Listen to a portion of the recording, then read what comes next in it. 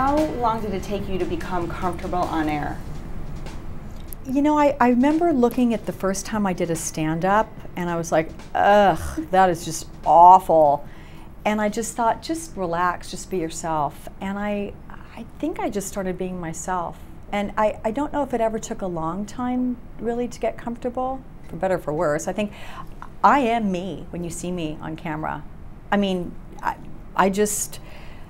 always think about my mom on the other end of that lens. And instead of thinking about the potentially thousands, hundreds of thousands, how many people might be on the other side of the lens, I'm like telling my mom a story, and that's it. I think that the viewing audience, they detect phoniness, and they detect people who aren't comfortable, because if you're not comfortable while you're broadcasting, if you're not telling the news rather than reading the news, it's just not as easy for people to watch, and they're not as comfortable. You got to make people comfortable so they turn it on and they're just hearing someone give them what they need to know.